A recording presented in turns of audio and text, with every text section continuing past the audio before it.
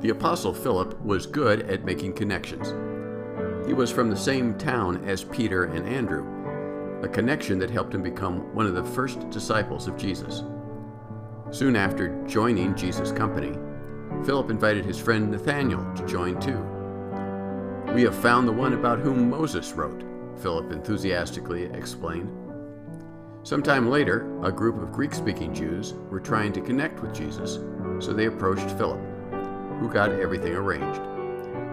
Philip always seemed to have a connection. Philip was somewhat cautious by nature.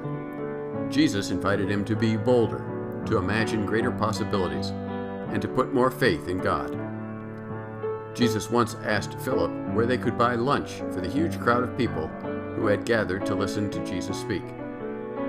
"That would cost us more money than we will ever have," Philip quickly responded.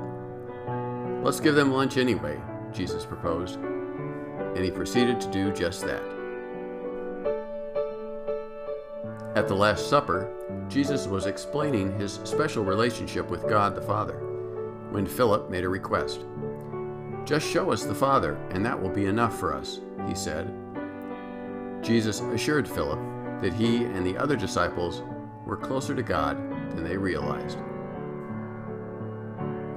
We do not hear much about Philip after Jesus ascended to heaven.